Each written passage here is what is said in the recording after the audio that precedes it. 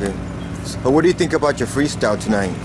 Went pretty good. A couple of the first guys set the bar high, hitting the motor home and everything, so I had to find something different. So hit a couple of the ramps sideways, tried to get some big air. The motor was getting pretty hot, so I think tomorrow we'll put some more fuel in it. But all in all, I set the bar high enough for Bill and Larry and Donald. Man, them guys are crazy.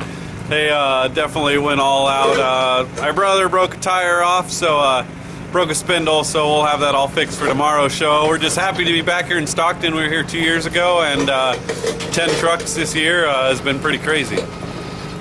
Yeah, I've been watching a lot of videos of you guys, and you guys seem to raise the bar this year. I mean, what was that all about? I mean, you get more experience, or was it? Yeah, I think more comfortable with the trucks. We're getting the shocks dialed in. We've been playing with shocks a lot. We've gone to a stage 1 and a stage 2 with a log splitter, and really liking that. So I think that's some of it, just being outdoors, being able to jump big. Our competition too, everybody always steps it up, running with Bill here or whoever's with us. So just try to keep pace. We like to win, run hard for the fans, because without them we wouldn't be able to do this.